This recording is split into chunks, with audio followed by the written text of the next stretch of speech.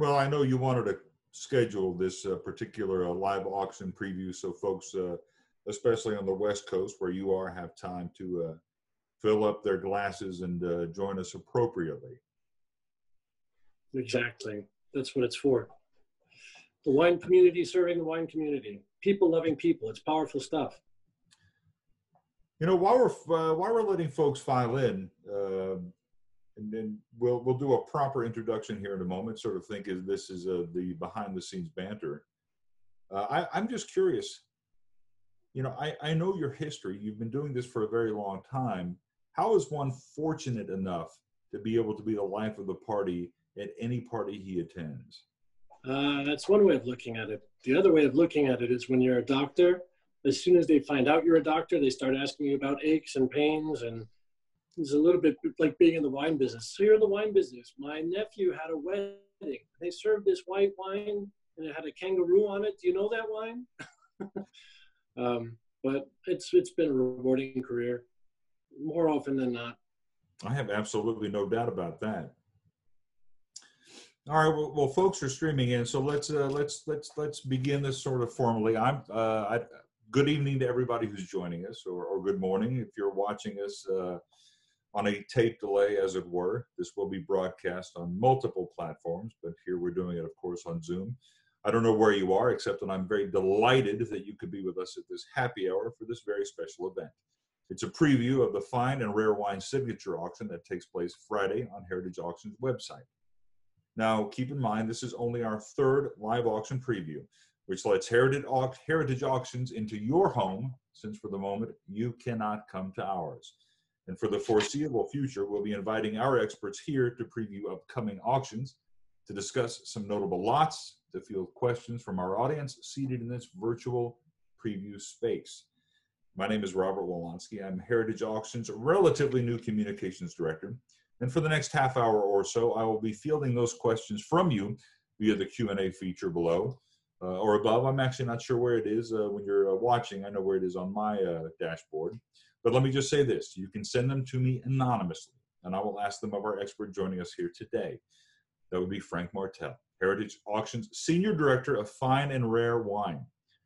Now, Frank and I were talking beforehand, and I will just say this. I have interviewed John Cleese before, one of my favorite comedy heroes, one of the comedy greats. But Frank is so great that the Monty Python legend has actually interviewed him on the Food Network, no less.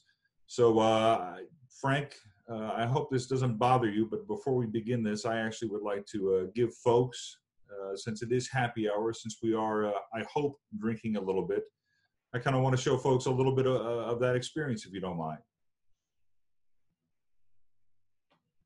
So here that is. It's such a large man and such a small cellar. It's the only room I could find in the house. But is it okay? I mean, what are the things you need for storage?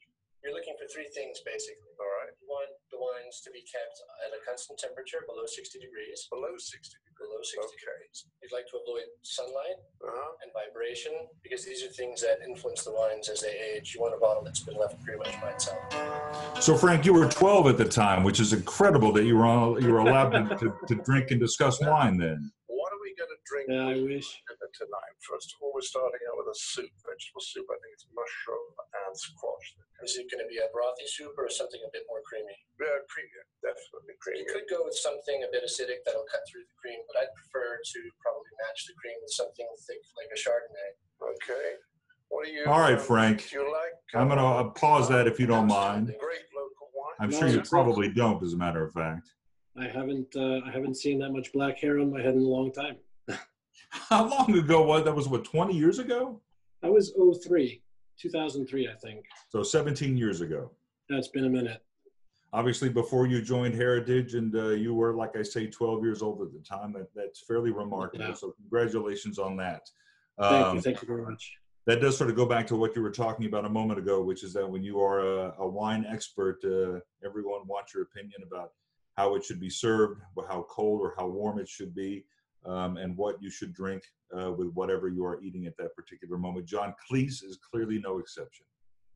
No, he was great. And, you know, the thing that is really fascinating about him that really was sort of in kind with a lot of the other collectors I've worked with is he's got this very inquisitive state of mind. And the thing that's great about the wine community is you're really never done learning. There's always a new vintage or a new label. And he was very interested in demystifying the process and sort of understanding that you're not born with wine knowledge. Inebriation is education, and over a period of time of drinking and working through the process, that's how you become the wine guy. You're not born the wine guy. That is a beautiful way of putting it. So obviously we're here to discuss the auction that takes place on Friday. But before we do that, I know you wanted to sort of touch on some higher level discussion, which is Sure. especially the state of the market these days. So Sure. I'm going to let you take it away. This is certainly your discussion. So I'd like for you to talk about that first. Sure. Well, I think it's been fascinating because one of the things that happens, and it's happened every time there's been economic turnover, whether it was the internet bubble bursting, 9/11, the financial crisis of '08, there's a certain degree of bounce because, of course, people spend less money when they're frightened for their well-being. But the wine market has always been fairly well insulated.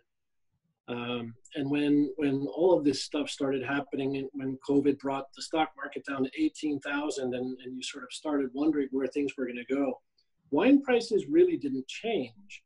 And that's a first for my career. So you start trying to figure out why, and you look at bidding behavior and you look at a few things, and often the simplest answer is the most likely answer. And in this case, one of the things that we learned is that our platform online is so friendly that a lot of our people who maybe wouldn't have typically participated over the internet found that really appealing. And the number of online participants we've had has skyrocketed. So with a captive audience and that many more people bidding, the sales kind of stayed where they were supposed to. Market value stayed where it was. What I want to talk about is what's really fascinating, the change in bidder behavior, which has been fairly radical. In the past, and by in the past, I mean 23 years of my career, lower value lots get sort of floater bids in the beginning, and nobody really wants to compete for that stuff. The higher value bids very seldom get bidding activity in the early part of a cycle. A lot of people don't want to bid until the end. You know, you don't ever want to overpay for anything, but the trophy hunters, they're not watching the marketplace. They wait, they read the book, and then they pop in all their bids. What has changed is that now, across the entire wine world, we're talking wines south of $50 as well as wines up and above $5,000, $6,000, $10,000. Bidding is very, very hot out of the gate. We're getting up to 75, 80% of the lots passing the reserve bid within 24 hours of opening the sale, which is pretty remarkable. As it stands right now, there's only about 50 lots out of 600 that don't have bids on them. And they're very fine wines. There's not a reason for them to not have bids. It's just a matter of understanding that people are bidding on the most valuable things first, but they're not bidding on them at the highest levels. They're not taking a $5,000 bottle and bidding 10,000. They're bidding about 10% below market. And when they get outbid, they're moving their bid to another lot. That one thing is brand new behavior. In the past, I'm bidding on this wine, I'll bid on it till I lose, and then I'm going to stop. Whereas now, I'm going to bid on this, didn't get it, let me try something else.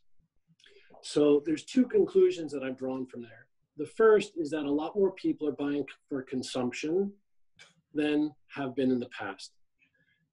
Typically, if you're filling out a collection, I don't mind paying 10, 12, 15% more because I'm filling in my collection. If you're bidding for an investment, if you're bidding for a variety of reasons that don't involve reducing the bottle to $0, then filling out your collection is more important than getting it for $10 off of wholesale. Whereas now people don't want to overspend on anything. So the synopsis of all this, and to sort of draw it to a close, is just that bidding is really strong, prices are really healthy, bidding behavior has changed fairly radically. And we're just at the very beginning of understanding how that's going to change bidding in the future. So to that end, then, you say we're just at the beginning of starting to understand that, but certainly you've been in this long enough to sort of have an idea of why that is. When you talk about the fact that people are bidding for consumption more than for perhaps for collection, that seems to be a pretty good indicator that why they've come to this particular auction or this hobby at a time of great stress and a time of great distress. Well, that's interesting, and that's very much the right way to put it. But one of the things that has been curious in the past, when people are under distress, when money becomes an issue, wine is never sold. And in the last few times, this is the first time I've gone through it at Heritage, but in my previous employers, the wine market took a hit when the stock market took a hit. There wasn't much we could do about it, but never did people sell their wine to come up on the shortfalls. It's easier to sell a piece of art, a third car, a vacation home, but wine remains an integral part of the everyday experience for people. And I think that we're seeing a lot of that right now. It is a comfort. And most amazingly, it's a social thing. And people are still finding ways to drink wine and have cocktail hour over Zoom and what have you when we can't take over a restaurant. So, there really is an indomitable spirit about the wine community. And that is very much expressed in the way that they participate and buy. I will say this, the first week that we were all sort of sent home was also the first week I bought a bottle of wine in several years. As a bourbon consumer, I thought I would take great solace in buying a nice bottle of red and a nice bottle of white and seeing how my evening would go from there. So I hope you bought it from us. Just nod your head. We did. I did. I would never buy anything other than from Heritage. I do want to use this as an opportunity to segue into one more thing that I wanted to touch at that's sort of at a high level, and by now I imagine anybody who's going to join us has. One of the things that this change in bidder behavior has precipitated for us has been a real move to drive people to the internet. And what I mean by that is, we produce catalogs, we have our own printing presses, and we take great pride in the book that we put together. But in the last 3 months, people who historically bid by facts, if such a thing exists anymore, emailing their bids in and what have you, has dropped to very, very, very few. Last year, and I did the numbers on this, last year, about 40% of our bids were received through normal traditional bidding methods, let's say. In the last auction, it was 9%. 9% of our people sent their bids in other than going to the website. And so, evolving with this moment, we were sort of looking at it, and this catalog has drawn a lot of attention. We haven't had many complaints at all, in fact, but the catalog, instead of being a compendium of everything in the sale with all the tasting notes and all the information that most people don't want, has been streamlined to a highlight reel, if you will, of only the lots that are over $1,000. This achieves a few things. The first thing is that the lesser value lots, they only get bid on over the internet anyway. Lower value lots are typically purchased for immediate consumption.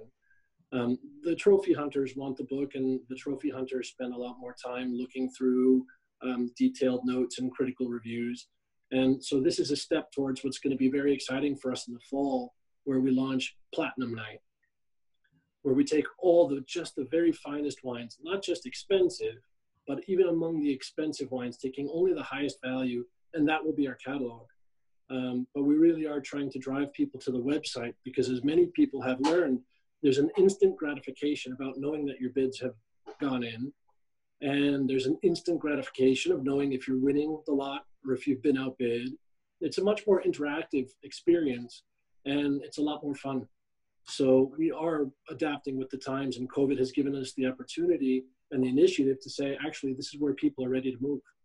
So to that end, do you find that if people are in fact beginning to gravitate toward the lower priced stuff, that does make trophy hunters someday out of some of those folks? Absolutely. But I want to clarify, I don't think that people are moving towards the lower end lots, I think what's happening is there are a lot more buyers. There's a lot more people drinking. And, you know, look, everybody who drinks wine is affluent to a certain degree. If you're drinking $10,000 to $15,000 a year in wine, that's a lot of money. And that could be one bottle or it could be 100 bottles. So, you know, introducing this idea that there are inexpensive wines that were once highly lauded and maybe forgotten, or that you keep in addition to your high-level collectibles for good drinking. I call it mother-in-law wine. You know, mother-in-law comes over, she knows that I collect wine. I'm not opening Petrus for her and I'm not opening La Tâche for her, but I have to have something to pour for her that I don't mind drinking. So it's not to say that more people are drinking the lower value stuff, but historically the audience for low value and high value has been A and B, different populations entirely. And that line is getting very blurry. That's what I meant to say. I thought when you said mother-in-law wine, that's the wine that you pull out when your mother-in-law is coming over because your mother-in-law is coming over. Right. Well, there's two mother-in-law bottles. There's the one you drink before she arrives, and then the one that you share with her. Then the bottle of bourbon is for after she leaves. Exactly. All right. So let's talk a little bit about this auction that's coming up on Friday. We certainly wanted to talk about some of the highlights. And I know you wanted to discuss Bob Davids. So let's do that if you don't mind, because we have some things to show here. So you wanted to talk about Bob Davids. So let's do that if you're good with that. Yeah. You lost my video somehow. We did. So we'll figure out a way to come back to that. But if we don't, okay, we'll just look at Bob Davids for a moment. Yeah. So Bob, I'd like to tell a story about Bob to begin with, because it's just such a cool story. And it explains a lot. When Bob decided to open Sea Smoke, he sent a bunch of people out into the world to go find the best vineyards that they could find, with the proviso that they wouldn't go to Burgundy. And for anybody who drinks Pinot Noir, that would seem counterintuitive. But his point was that the vineyards in Burgundy that he would want to own won't be for sale. And he didn't want to take a second-rate piece of land just for the fact that it was positioned in the Côte d'Or. So they went out and they found this bench in Santa Barbara, in Lompoc, in fact.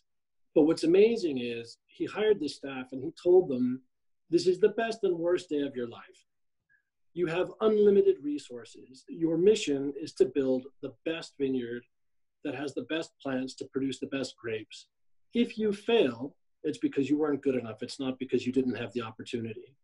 And that uncompromising spirit really touches upon a lot of the things that he's done throughout his life. And I won't bore you with his bio, but when you look at the collection of Loire that we have in this sale, it's just about 70 lots. It's about 50% of the value of the sale. He decided early on that Loire's wines were absolutely uncompromising. And he actually planned his travels from here to Hong Kong, through Europe to the UK, to try and overlap with when these wines were released. So he was going out into the world, buying them and bringing them home to his home in Reno. Now, the first time he consigned with me was back in 2004. And at that time, he was happy to sell the Bordeaux, okay. He sold some of the Burgundy, but he didn't want to let me touch any of the Loire, which I have to be honest, I quite understood. Over the period of time, you know, we've stayed in touch. We sold a little bit here and there, but this time around, he was ready to sell the Loire. Now, the funny part about all of this is that his cellar is actually 2 stories underground. The room has absolutely no ambient light. There are 2 small, barely light-producing sconces when you walk in the door, but the room is black. And the first time that I went in to collect the inventory, I said, I can't work here. I can't get fill levels. I can't do this work because it's dark. Can we get some more light? He said, why the hell would I ever put light in my cellar? It damages the wine. The temperature never, ever budges. The humidity never budges. And the reason this is such an important collection is not just because it's so valuable, but because it has been handled in such an uncompromising fashion. There aren't better examples of these wines anywhere. And for those who collect Loire and know her wines, you know, the wax that she used to use cracks, and she overfills her bottle, so there's signs of seepage.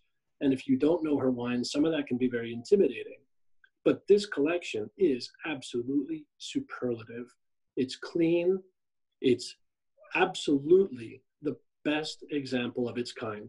And it's very, very exciting to be able to sell it. Well, let's talk about some of the specific lots in this particular auction. I'm going to go in Sure. and show some of the, you were kind enough to go pull some of the photos today. So let's start here at the beginning, because I would like to sort of discuss some of what's going to be available and what makes these pieces so special. And since we can't see you, no one wants to see me. I need to look at bottles of wine. So here's the Screaming Eagle. Tell me about this. So these are lots 140 and 141 out of the catalog. This is actually 92 and 93 Screaming Eagle. These are the first two vintages, and they sort of immediately belong on the highlight reel simply because nobody had ever done anything like this before. Jean Phillips vinified the 92, as it said, in trash cans. You know, she hired Heidi Barrett to help her make the wine. And in my mind, I'm sure I'm not alone, the 92 and 93 are the finest wines that they've ever produced. You know, they began with a formula, they began with a blueprint, and they were true to that. And over the years, you know, you ramp up productivity, they added vines. The wines are still superlative, but these two vintages really stand apart. And fascinating enough, they didn't make a lot of it, and there's not a lot of it about. So your opportunity to buy 92, 93 Screaming Eagle is very, very fleeting. When they pop up, you need to snap them up. They're very, very cool wines, and they really are worth the price of admission. Frank, is it common for the first years to be the best? Not necessarily. I don't think it's common for somebody to come out of the gate playing their best music either. You know, I think that a lot of people throughout the wine business buy a vineyard and continue working at it. You know, if you look at the Sea Smoke story and Bob Davids, it's a little bit different because he had the means, the knowledge, and the wherewithal to find a team that was going to be able to go from 0 to 60 in no seconds. But, you know, this really was a special blend of magic in the vineyard and in the winemaking. All right, so let's go to the this one. And I'm going to say this. As a French student, I'm still not going to pronounce any of the names today, simply for the fact that you, sir, are the expert. I'm just here to ask you questions. So this is the 78 Reserve de Celestin from Henri Bonneau. Now, I have to admit, first off, that I haven't had this wine. I've had most of the other vintages, all of them going back to this vintage, and even I've had the 72 a couple times. But this is the rarest of the rare. He makes this wine very, very seldom. He makes it in very, very small quantities. And throughout the time that you look at this, they weren't really, it took some time, I should say, for them to really capture imaginations and build up market appeal like they have. But this is the unicorn. This is the best vintage in the last 50 years in the Rhone. And it's arguably one of the best wines every single time he decides to produce it. So finding something like this in this condition is pretty uncommon. So you've never tried it, therefore you would not mind someone buying it for you. I am working really hard to make sure that I know the person who buys this wine. And if I don't know who it is before it's bought, we're going to know each other afterwards. And we're going to get to be real pally. That is an excellent theory, sir. Let's talk about this trio here. Sure. Let's start with the wine on the far right. It's sort of, for those of you who know me, I am a big-time Burgundy lover. For those of you tuning in that don't know me, I'm a big-time Burgundy lover. And with all those things being true, Loire wines are a little bit enigmatic to me. I never, ever, ever fail to see quality. They're built to just fantastic standards. She takes such care. She makes such small quantities. It's such rich, concentrated wine for what it is. Sometimes I fear that there's a little bit lost between her vineyards because it is such a concentrated style that she produces. Now, with all that said, this Musigny I have had. It's an extraordinary wine by itself, but she makes so little of it. I mean, hundreds of bottles. I don't know how much I want that bottle so much as I don't like that I can't have it. And prices on this have really gone through the roof. You know, the bidding on this wine at the moment is at $92.50, which with premium works out to around $11,000. And that sounds really scary, and it is a big number. But when you consider Romanée-Conti is producing 450 cases, La Tâche makes a few thousand cases, and those wines are selling from the $8,000 to $25,000 range. This has all the quality. It's just as, if not more, scarce than anything out there, and that makes this something very worth owning. It's very, very special wine. The problem is you only get one bottle, so when the hell do you open it? On the other side, the two bottles on the left are 91 Richebourg. Loise Richebourg is legendary, and her treatment of the 91 vintage, you know, where Ravani gave her 100-point scores all over the place. They really are extraordinary wines. But I think the thing that I really love about them, and the reason they make the highlight reel over some of the 1990s and 96s and 99s that are more lauded vintages, I like her in the really austere, lean vintages, and not necessarily lean, but in the more steely, reluctant vintages, if you will, in the reserved vintages. And these wines really are, for me, the best that she's made. So let's go. I love this bottle. I don't even want to know how much this is going to cost, but please tell me. So there's a little controversy about this. I think most of our viewers will know, but those who don't, you know, Rudy Kurniawan, the notorious Rudy Kurniawan, who was busted for counterfeiting and things. This is the only wine that Manfred Krankl has ever bottled privately. It was for Rudy and his friend Matt. They bought a barrel. It's exceedingly hard to find. And Rudy's partner in purchasing the bottle in the barrel still owns a lot of it. We sold a bottle of this, I want to say 2 years ago, for around $16,000. The bidding at the moment is at $9,000. It's tough to know what to do with this one. You know, at 7,500 hammer, 9,300 with buyer's premium, it really is a relative value, considering how rare it is and how much some of the other wines produced by Sine Qua Non can achieve. But the last couple of times that we've offered it, it had no bids, it had no bids, it had no bids, and then it shot above the high estimate. So it's tough to know. Do you take a softball shot at this one and throw out a low estimate bid, which is 9,500, and hope for the best? Or do you wait and play it by hand and hope to bring it down? And strategically, I don't think there's a right answer, but it definitely is the most rare and the most coveted of Sine Qua Non's wines. I find the backstory behind this as fascinating as what might be inside of it, by the way. You know, I had the wine shortly after it was bottled with Rudy, funny enough. And it's everything that Sine Qua Non is supposed to be. It's this massively constituted, super elegant wine. It's very, very, very pretty. I, of course, haven't had it since it was born, but. All right, so tell me about these two. So Soldera is one of the leading producers in Italy. It's probably the most expensive of the Brunello that are produced. What makes this really cool is that they're in magnums. You don't see a lot of large format Soldera, and finding it in magnum format, it's just a cool thing to have. You figure they should be worth somewhere in the vicinity of $2,600 for the pair, and the bidding's only at $1,700, so there's a relative bargain to be had there. But pulling out a magnum of Soldera is a big deal. You know, when you see 750s pulled out, that's kind of cool. But to put a magnum of Soldera on the table is to make a statement. It's a very, very cool lot. And when you pull out a magnum, social distancing is very much a thing of the distant past. Exactly. I want to know about these. You had sent me these. I had read up on these, but I leave it to you to tell me what makes these so interesting. So the Islay Vineyard, as everybody tuning in probably is aware, was purchased by the Araujo family, and beginning with, I believe, the 91 vintage, definitely by 92, it became one of the cult producers, and it was one of the first real cults that came out of the box hot.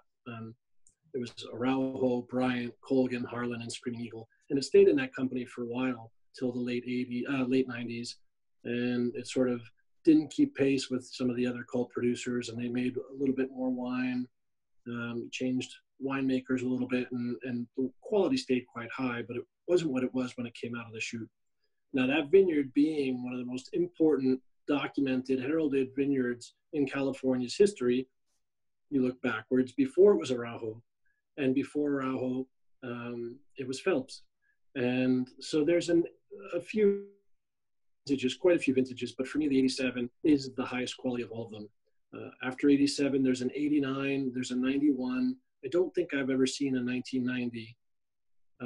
So this is in the last 3 or 4 vintages produced, but it's the highest quality Islay that's been made. It's beautiful, perfect California Cabernet in the style that they used to make wine, which is really very elegant. What does that mean, the style they used to make wine? What makes that different? It's a great question. Historically, California made wines that were a bit more, I don't want to say French in personality, because California can only make California wine, but they were restrained, they were balanced, they weren't as low in acid or high in alcohol as what Napa Valley produces today. Stylistically, this is a bit more Elizabeth Taylor, whereas the modern winemaking is a little bit more Pamela Anderson. Both of them in their prime, of course. That's not to make an age statement. I was going to say 1962 Elizabeth Taylor. Exactly. Back in those days, the wines really were just a little bit more sophisticated and not more or less beautiful, but a little bit more elegant. And for this birthday drinker, that's a very attractive proposition. Understood. This particular bottle, it was also one you sent me that we were going to discuss, and I think this is one of the few whites we actually have on the list here today. This wine is super exciting. So Loire, that we were describing before, she makes very small quantities of a number of wines, and she started bottling her domain wines, meaning from the vines that she owns herself. She began that process in 1988. And after a little while, she started buying up other little plots that she named Dauphiné. Now, I'm going to ruin this for a few people by telling you my personal interaction with these wines began very, very early, when we thought it was just going to be a second product for her that she didn't necessarily take the same care and attention to. And back then, I was drinking the Chevalier. Mind you, it only came up 1 or 2 bottles at a time, but I was drinking it for about $100. Nobody really wanted it. Her Criot Batard Montrachet you might have found for $70. You know, people just didn't recognize it. And suddenly, a few years ago, Dauphiné became a thing, and people understood that it's still her winemaking, and it's still terrific vineyards, and it's still terrific biodynamic farming. So it really shot up through the roof. Now, what's cool about these is that this is the first vintage that she produced Chevalier Montrachet. There was nothing before this. 93 is a Burgundy lover's vintage for whites. They're still holding up. They're still beautiful. They were largely overlooked, but especially out of a house that is as concentrated as her wines are. It's a fascinating article, and there are 2 bottles in the lot, so you can drink one and keep one. They are expensive to the degree that you're looking at probably $7,000 to $9,000 for the pair, but the last time it sold was around $4,800. So, you know, the value is there. And again, this is one of those things that buy it when you can, because you can't buy it next. There isn't another opportunity for this to sneak up, and there's not another chance to bring it home. I think there's the 2. Yeah, that's the same. Buy one, drink one. I mean, keep one, drink one. Buy one, mail one to Frank. You can give them your address at the end of this, Frank. We'll work. Let's talk about these, because I look at this and I know that this is immediately something I would deeply enjoy and will probably never have the luxury of tasting. It's the lowest priced of all of our featured lots in this podcast, in this broadcast. Dom Ruinart is a terrific house. Everybody knows that. There's not a big surprise here, but old Dom Ruinart, very, very few people have experienced. One of the people, she drank the 71 with me next to the 71 Dom Perignon, and I remember this so clearly because it was an epiphany. Everything in her world stopped as she drank that Dom Ruinart and realized, holy Christ, I didn't know that champagne can do this. And I think that they produced those 70 vintages, 71, 73, and especially the 76. They are absolutely stunning wines that can still be had at a relative bargain. This lot, the bidding is at the low estimate of $1,300. Consider what the releases from Dom Perignon cost. When you consider what new vintages of Sauvignon Cristal cost, 250 bottles of this is scoring deal, and it is really cool stuff. Well, I'm very excited that we got a chance to go through some of these. Some folks do have some questions, so I'm going to get them to you before I let you go. In fact, we have several questions. So, someone says, wine is stored at a certain temperature before sale and before serving. How rigidly must temperature and other conditions in between those 2 points be monitored? Could it get too warm and be salvaged before serving by moving into better conditions? And does that vary from grape to grape? I love this question. It's hard to say this without, I'm underlining what I've said before, but possibly more important than the gross storage temperature is actually the transport temperature and the consumption temperature. Story I hate to tell, but a great illustrative story was a cellar that we had up in the Hollywood Hills, and it was deep inside the mountain, and the cooling unit was really impressive. The temperature never rose above 50, but it wasn't very well insulated, and the air conditioner was on full time.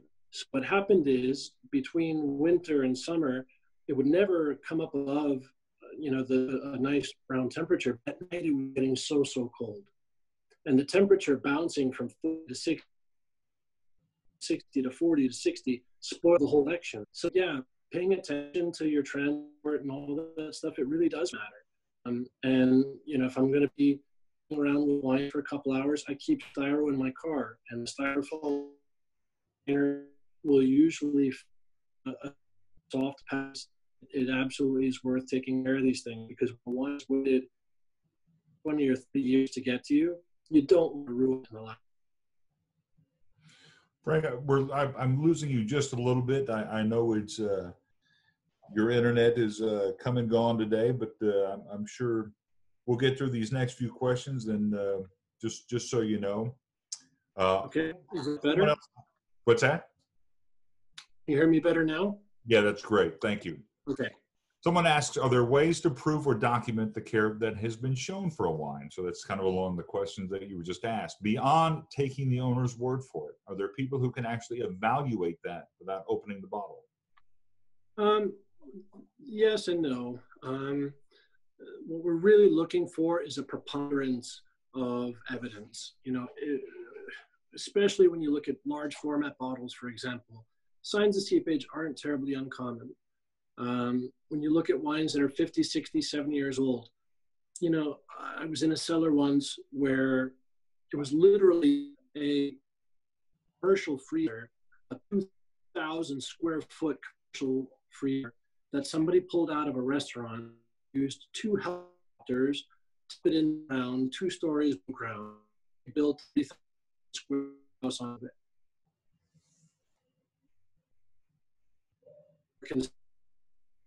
Temperature, but it was a 1950s commercial unit. It was sucking humidity out.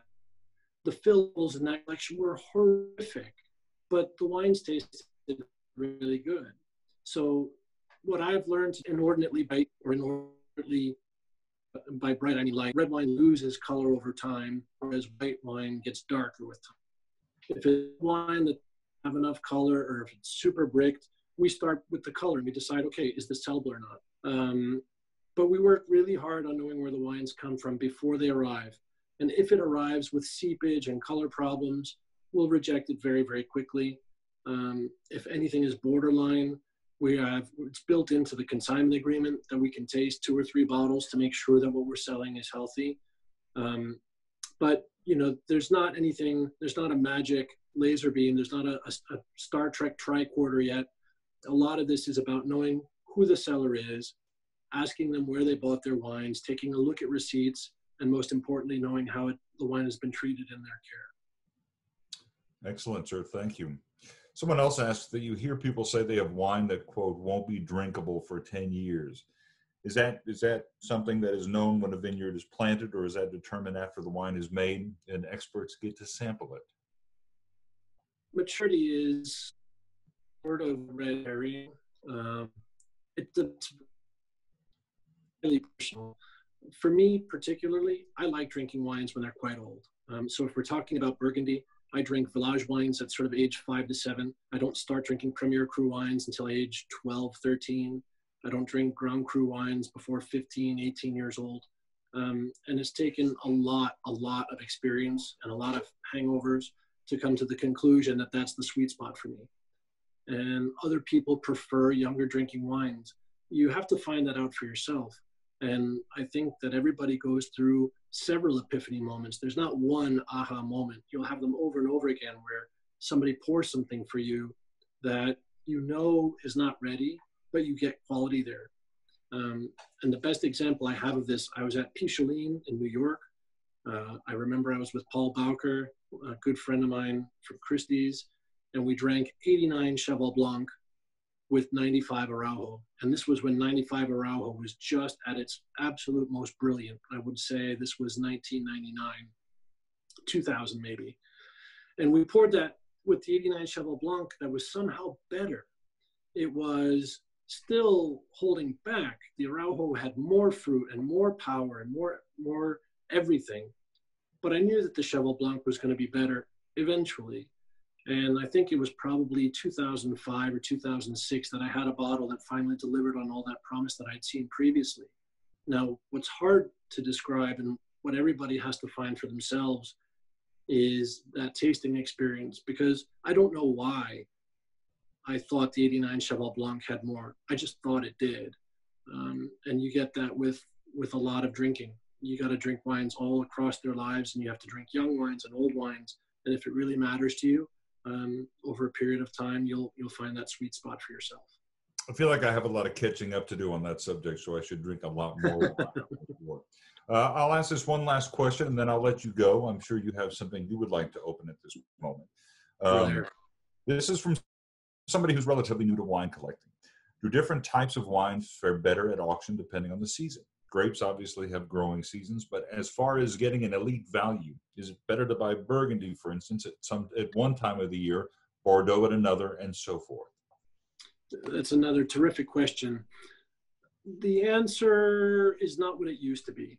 In the old days, you had to buy Bordeaux in the summer and winter months, and you wanted to sell it in September and March. It was very, very consistent. But that was before the internet really proliferated wine auctions. That was before people spent a lot of time and attention building these massive cellars. Nowadays, it's pretty homogenized. You know, you can assume that in the May and June months, there's going to be a slight surge in white wines. And you can assume that in September, October, there will be a slight raise in form on the wines of port and some of the heavier reds. But for the most part, it's pretty normalized. If you're buying to consume, the beauty is that these wines are available all year round, and you have to be opportunistic. And you can look at every single sale and say, wow, that wine is undervalued today, so I'm going to take a shot at it. And you can sort of let the auction vehicle decide what you're going to explore.